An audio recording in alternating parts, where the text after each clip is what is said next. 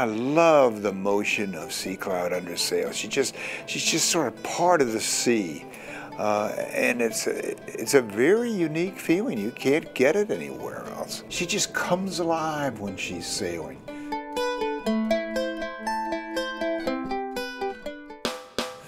The Lesser Antilles are just absolutely made for square riggers.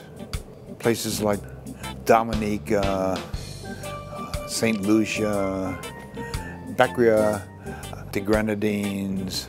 Those are places that many large ships can't get into.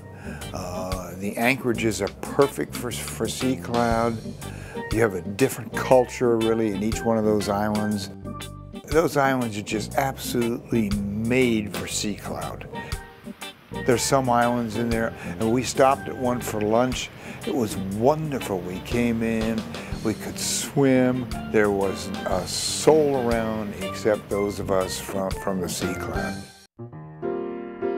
The Sea Cloud was built as the largest private sailing ship ever built. It was built by E.F. Hutton and Marjorie Merriweather Post. She's extremely luxurious. I mean, the cabins are extremely well appointed. Beautiful spaces for dining. The food is absolutely superb on this ship. So there's nothing sacrificed by having this traditional relationship to sailing. This is the height of luxury, and the height of luxury these days in many ways arguably could be your ability to get away from it all. It's one of our favorite trips, and I think if you ask anybody that works on Sea Cloud, we're so excited to take the ship back to the Windward Islands.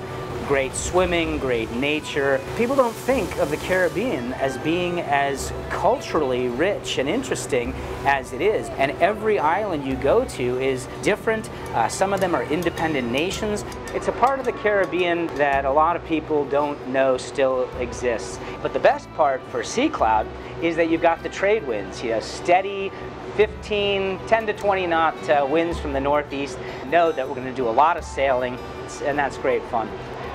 Sailing ships, tall ships, are such an integral part of the history of the Caribbean. The islands are filled with forts and cannons and stories of pirates and rum, and yo-ho-ho on a bottle of rum really fits the spirit of the Caribbean.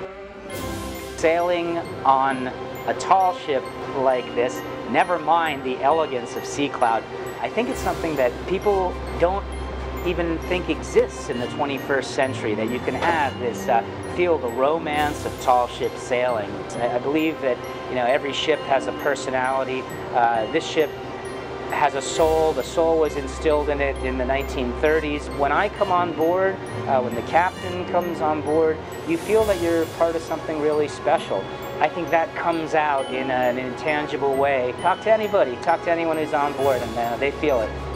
It's a very unique experience, and I urge anybody who gets the opportunity to do it.